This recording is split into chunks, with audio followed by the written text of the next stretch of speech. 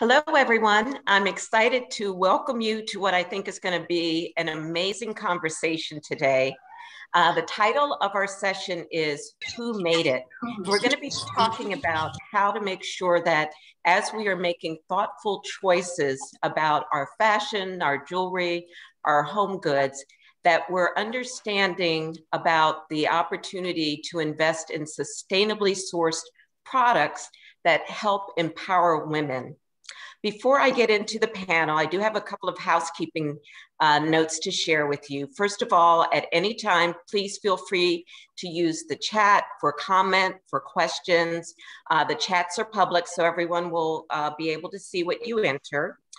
The plan is to take about 30 minutes and get to know our experts on the topic, and then leave about 10 minutes for questions. This session is being recorded, and there will be an opportunity to see it again on playback. And last but not least, I hope you're following today's event using @Glamhive or using the hashtag #GlamhiveLive. So let's get started. I'm Cheryl Atkins Green, Chief Marketing Officer of Mary Kay, and I'm particularly proud to host this panel because the Mary Kay Global Design Studio is a sponsor of today's event. Mary Kay supports the success of tens of thousands of entrepreneurs all around the world. We're focused on both inner and outer beauty. And as part of that, we are committed to doing all that we can to protect our planet. So I have a lot of passion for today's topic. So without further ado, it's my pleasure now to introduce our guests for the panel. I first want to introduce Jane Mosbacher Morris. She is the founder and CEO of To The Market, which is a turnkey solution for ethical manufacturing, as well as sourcing of sustainable apparel, accessory, and home goods. I also am excited to welcome Matilda Payne. She is a designer, an eco-warrior, a social entrepreneur, and the founder of MH Couture and a co-founder of Extreme Upcycle. She is known not only for the distinctive jewelry designs, but also for finding creative ways to turn trash into treasures. It's also my pleasure to welcome Christelle Paul. She is the founder and director of Atelier Kala, which is also a jewelry and accessory designing enterprise. She also leads workshops, and we'll be learning more about that in the course of our conversation. Last and certainly not least, Tara Swennen is a celebrity stylist, and we look forward to hearing from her how she is guiding her clients to make more of those thoughtful, sustainable choices. So let's get started. I first want to ask our panelists if they could help us better understand what women, what people need to know about making sustainable choices. What specifically should they be looking for, asking about in regards to how products are produced and how the materials are sourced? And if I can, I'd love to start with you, Jane. Well, thank you, Cheryl, and so excited to be here. What an amazing group of women. And I love that we are tuning in live from all over the globe. Fashion is truly global. And I think that's a really critical, actually, part of the narrative, because when we're asking questions about who made our product and how it's made, usually there are multiple hands. And when I say multiple, I mean tens of hands that have very possibly touched the product that we enjoy. I remember when I joined VF Corporation, which is a publicly traded company that owns North Face and Timberland, that I had an opportunity to visit factories that made Vans shoes. And I couldn't believe how many individual hands went into making even a single pair of tennis shoes. And it was such a reminder to me that we have gotten to a place, I think, in society where we almost expect the product to sort of like beam in from space because it looks so perfect and it's so readily available. And there's so many units that we really forget that even very technical products tend to have lots of human beings behind all of those, the construction of all of them. And so what I encourage people to do is to begin to really ask questions around, again, who made your product and how is it made? And then really asking yourself if that process aligns with your personal values. Thank you. Matilda, can I also ask for your perspective? What are the questions people should be asking as they're making these choices about where to invest their fashion, accessory, and home goods dollars?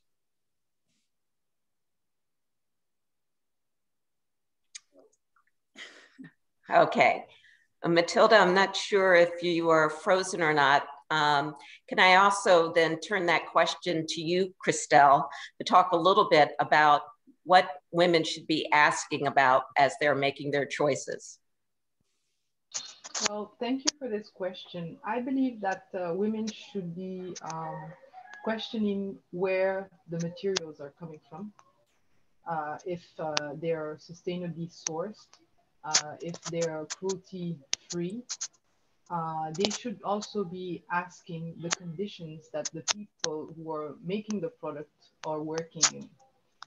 Because it's very tragic. We've seen a lot of accidents and tragedies happening in countries that are involved in mass production, where lives are taken for granted.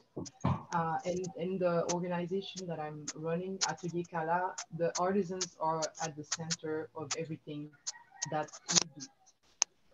We will not go into production if it's not into their interest, because it's not just about delivering to the client, but the people who are manufacturing the product are to be taken into account. If, for me, they are the most important, because it's their creativity, it's their ability, it's their hands, it's their imagination, and all these skills that give life to the product.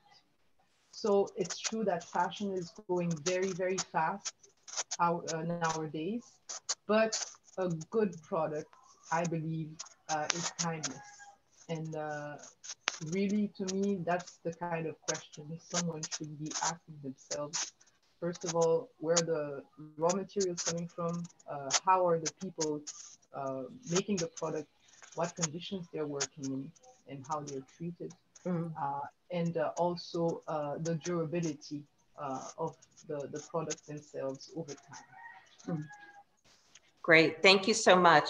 So Tara, as you're thinking about recommendations to share with your clients and asking them about their preferences, tell us a little bit more about what you're looking for, and now what are your clients starting to ask you about?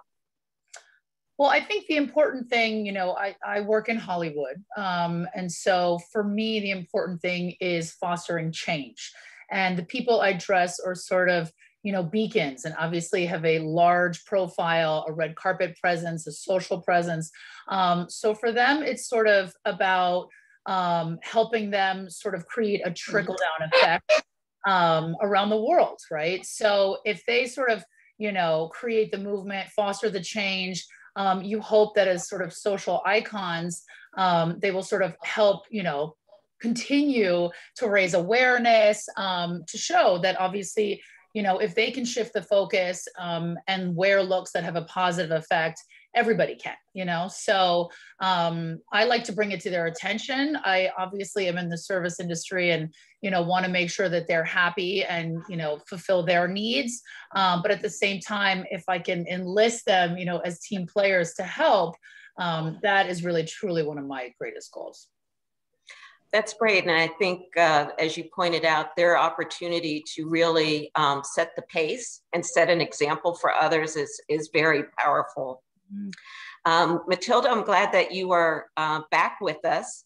I wanted to ask you a little bit more about how the work that you do, the designs that you create, how are those helping to empower other women that are part of your business?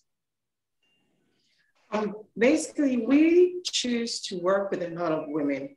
Unfortunately, because we have two companies, it's just the jewelry that the women are interested in. They're not interested in the other side of the business. Therefore, we always look at mentoring other WOBs, women, other women in businesses as well. And then what we do is we help them to learn and spread the practices of eco-friendly and sustainability, so they can implement that and know how to reduce their waste and what they can use their waste for again. At the same time, we also look at catching the young ones and trying to give them some training on how they can make informed choices when it comes to career, so that by the time they grow, they know exactly what they want to do in terms of empowerment. We also involve these children in career guidance and counseling conferences. We also contribute to the education of these young girls, especially the ones that are underprivileged, but are very brilliant in school. So we pay for their school fees so they can stay in school and grow to become very responsible women.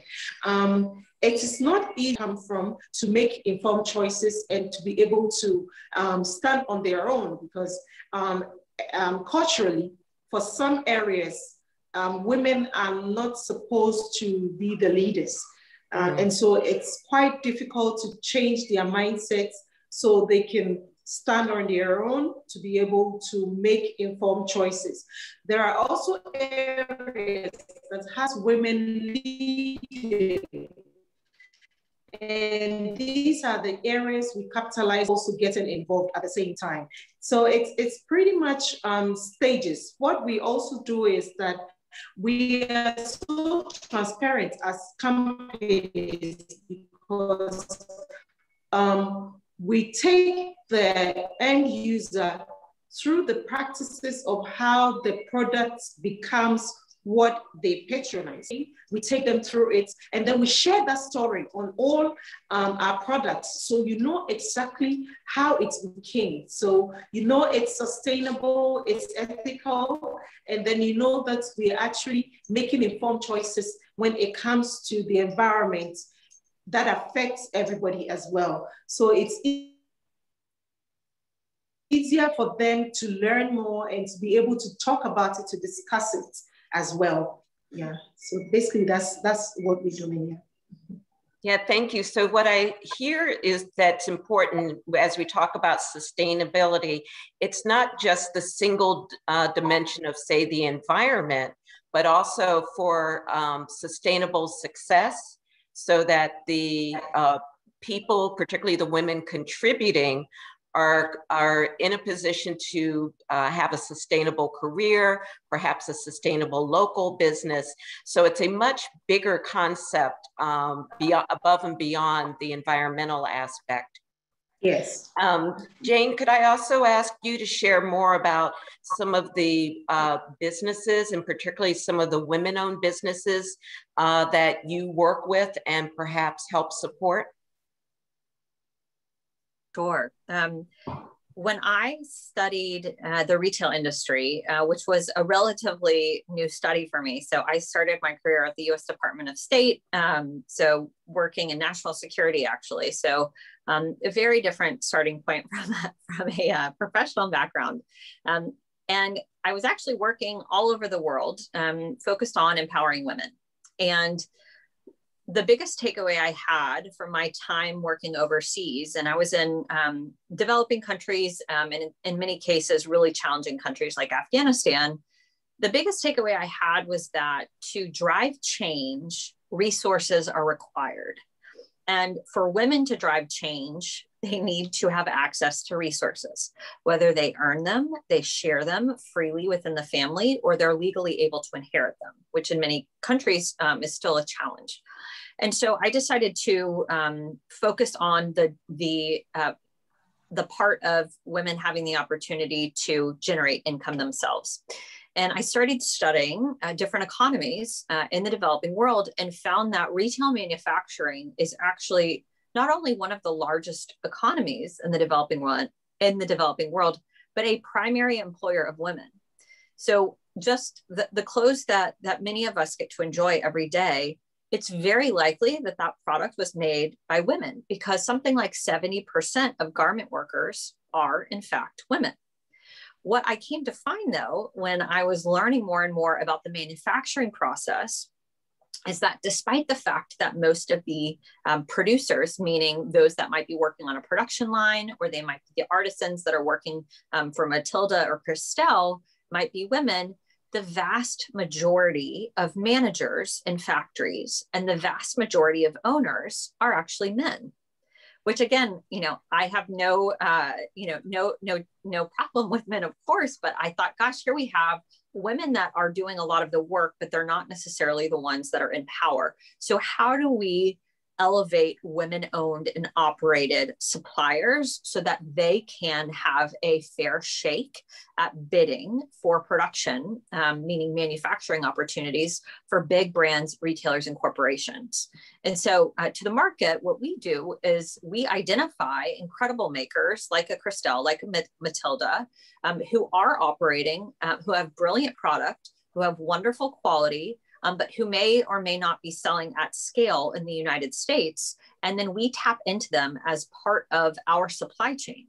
So when we go to a client like a Madewell and say, Madewell, we would love to start producing for you, and we have a brilliant upcycled horn jewelry maker named Christelle that we think we could do some really brilliant pieces for you, then they are then able to tap into that opportunity because we have presented it to them in a way that it can work for their assortment. It can work for their sort of aesthetic. And so it's very exciting to be a part of trying to shift the gender equity in fashion so that women are not only working hard in the industry, but we're actually financially benefiting from the industry. Thank you for sharing that. Certainly one of the opportunities with this panel today is to raise awareness, to share information, because it doesn't seem yet to be quite as readily available.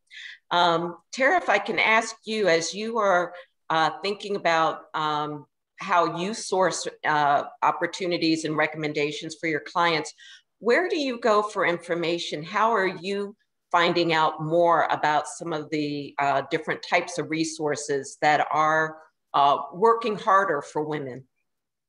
Well, I think post-pandemic transparency has become a much larger thing. So I think, more brands are jumping on the bandwagon and realizing that, the customer is starting to, have a conscience and really, sort of demand some accountability for everything that they do on every level of the chain. So I think more brands are putting it out there themselves, which is really, really helpful, because I think, one of the, biggest incentives that I try and teach now is that everyone really should try and take the responsibility to learn, like we said, where their item came from, who made it, and, obviously make sure that it's not sacrificing or exploiting, the environment or its people. But that being said, I do love that is something that is changing.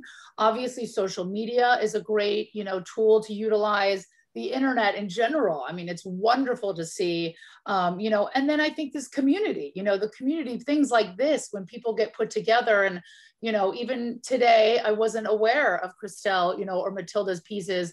I will now seek them out, see if I can, sort of try to uplift, these designers that are really doing wonderful things and spotlight them, and I think that's sort of how it all helps. The more and more people that start championing these practices, the more, information, is out there for everybody to see. So, yeah. Great, thank you. So the next question I'd love to hear from each of you, and I'll start with Christelle.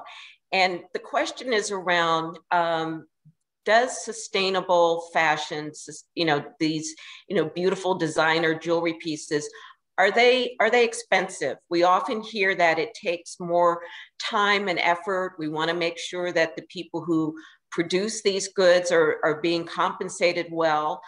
that starts to suggest that maybe these pieces might be more expensive than a lot of budgets can accommodate. Could you just talk a little bit about how you approach your designs and that balance, if you will, between quality and affordability? This is an excellent question. I have to say that when I started making jewelry, I went into really, I could say, my personal style that I was experimenting, making statement pieces, like a necklace like this, for instance, Wow. which are big and bold and loud, which I still do. But with the channel that James' organization has opened for us, we've realized that production in larger quantity is important for us to stay alive. In terms of price, handmade is definitely more expensive than what we would call mass produced. But as Jane stated earlier, there's always a pair of hands behind every single thing, even if it's in H&M or Zara or whatever organization. But the conditions of production are not what is the core of what motivates these type of organizations. So we may be more expensive, but we are not in the luxury tier of prices, if you see what I mean. Like for $20, you can start buying a nice handmade product. Even some lines start lower at $10 and up. So if your values are to really encourage, I can say, sustainable jobs, employment, and people that can really have a living with the revenue that they're making. I think spending $5 versus maybe 15, I think this $10 is not going to make much of a difference at the end of the day for the consumer. But the extra dollar that we may get in the wholesale process, believe me, this is what will make a difference in order to pay the artisans above minimum wage. Yeah. Because in my organization, we are double the minimum wage at least.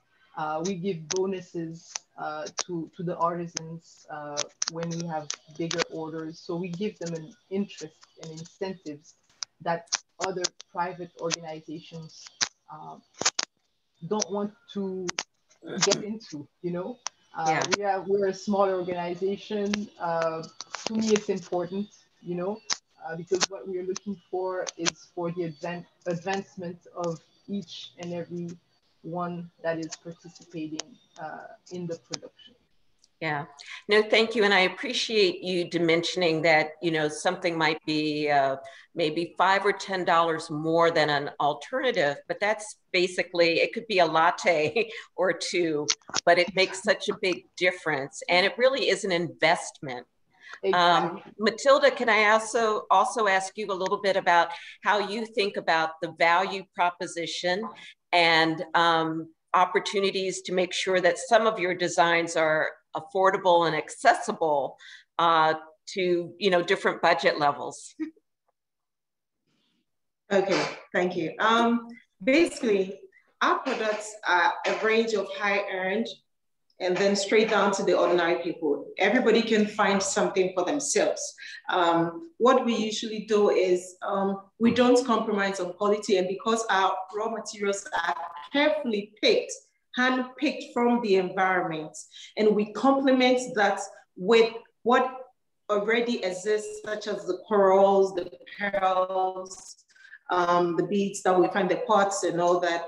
Therefore, we have a variety, we have a whole range of that as well. So basically, ours is just making sure that the quality is on point, it's high end, and most of the high end ones are one of a kind. and we customize as well. What we also do is that because we work with our supply chain, we know exactly what is coming from where and the processes they go through. And we share those processes, as I said earlier, with our clientele. So they know exactly what went into the product before it became what it is. And so the prices can be defined through that. For the high end, we usually try to attend a lot of international fairs. And we do more online work now because of the COVID situation. And so we do a lot of digital trade shows. We've done Couturier, New York now. We're also present at Ambiente in 2019 as well as New York now as well in 2019. And luckily, we have clients such as Iris Upfill. So if you have a client like that, it means that whatever you produce for her should be one of a kind and exclusive to her. So we have products for her range.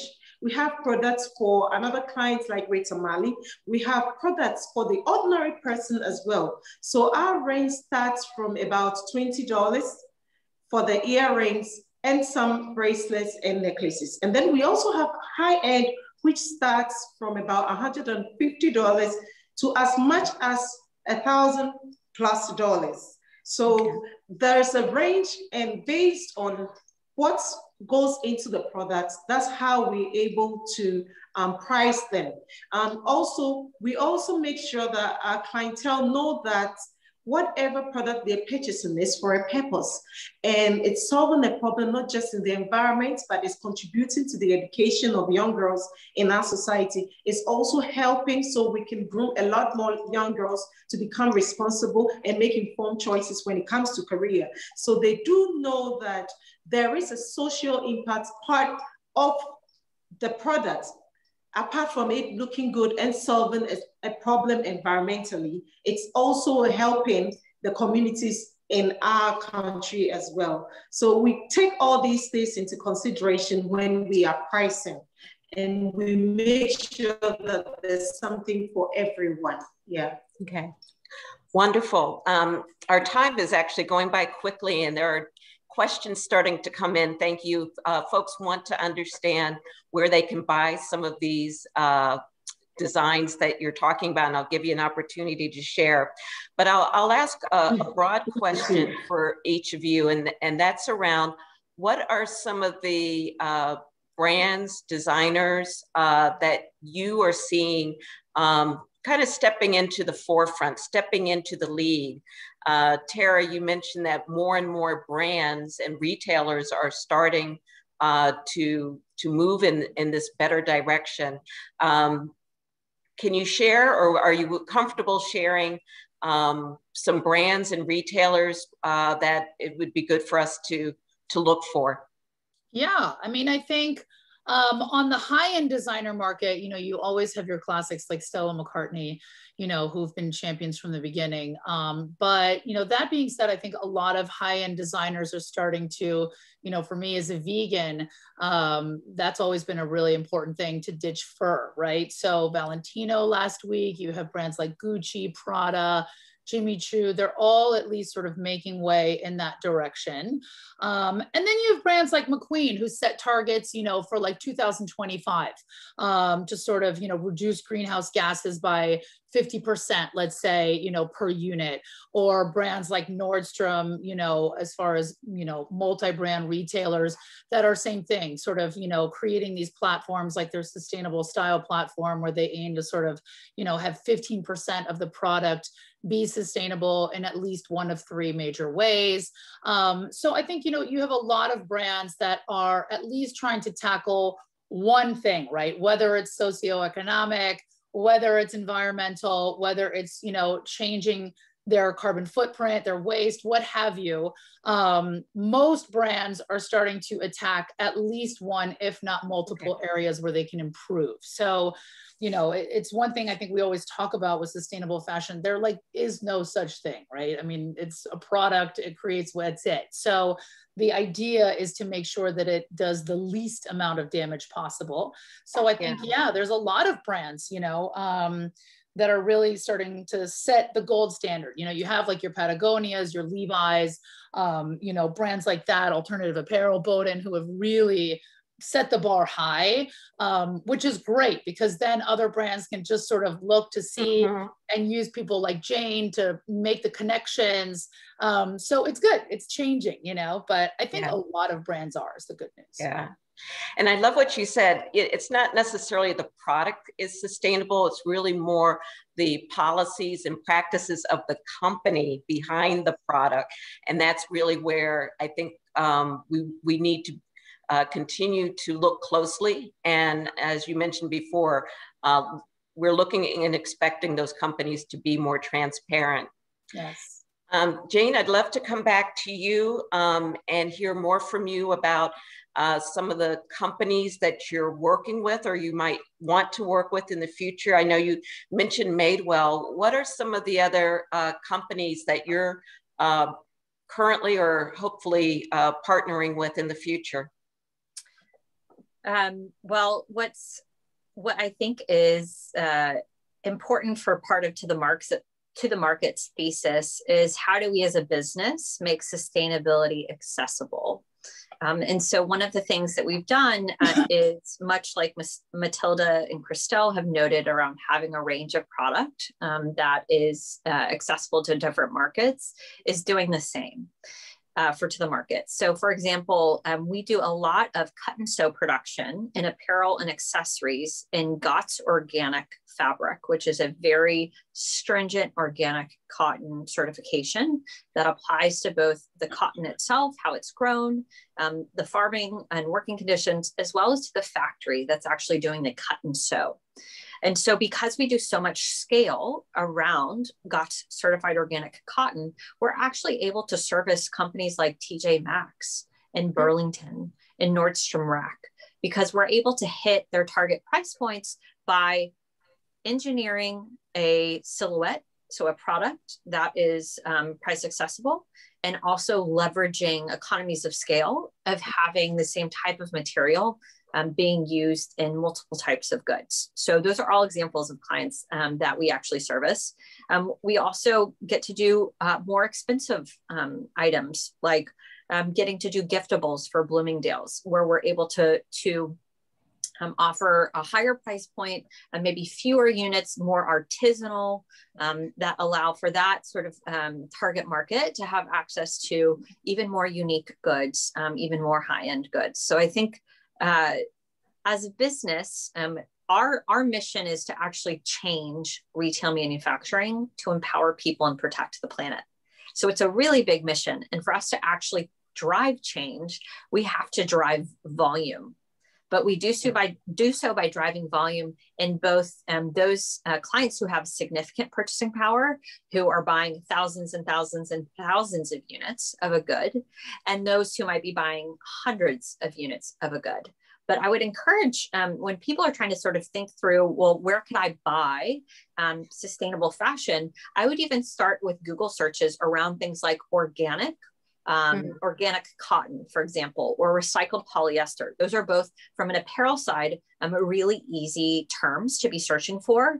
Similarly, I think I saw a chat function pop up from the RealReal, absolutely thinking about the resale market, and secondhand fashion is also a great place to make sure that the life of a product is extended that much further. I'm actually wearing a blouse that I bought secondhand literally through my Glamhive stylists, which is incredible because it is bringing this this conversation full circle. But I think as we think about price points, I would encourage folks to take a term like an organic cotton or a fair trade, and to take a category that you're interested in: organic cotton t-shirt, organic cotton underwear, fair trade jeans, and see what comes up. You'd be surprised how many price accessible things at a place like a Gap, at a Madewell, are in fact available to you.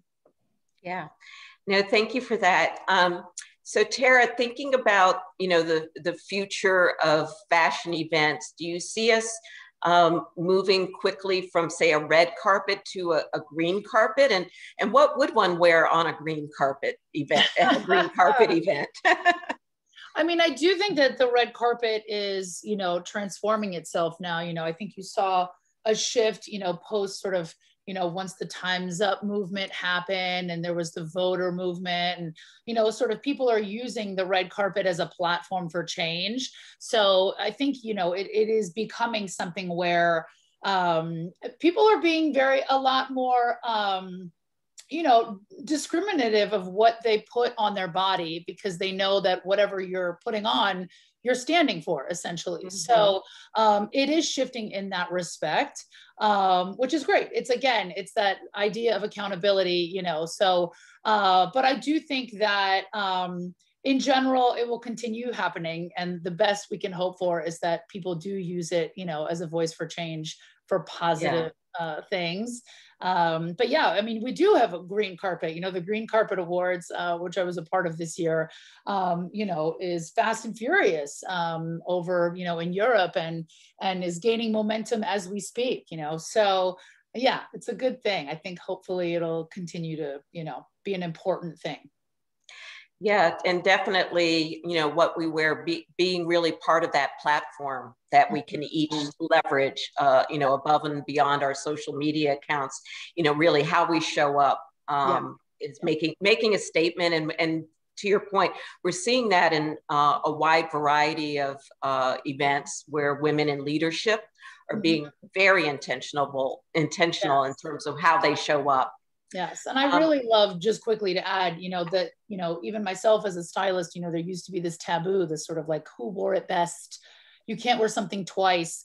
Luckily, I think a lot of us are starting to shift that whole conversation as well, where people like Cate Blanchett are showing up to the Cannes Film Festival and things that they've already worn 5 years prior, or, you know, so it's things like that that are really great. They seem, you know, minute, but they really are a wonderful way to show people that it's easy to do, you know, at least your part if you can. Yeah, that's great. So we are getting close to the conclusion of this panel. There was a question in the chat, and I did want to provide Christelle and Matilda the opportunity to let the guests know how they can find out more about your designs and perhaps how to acquire them. I'll start with you, Matilda.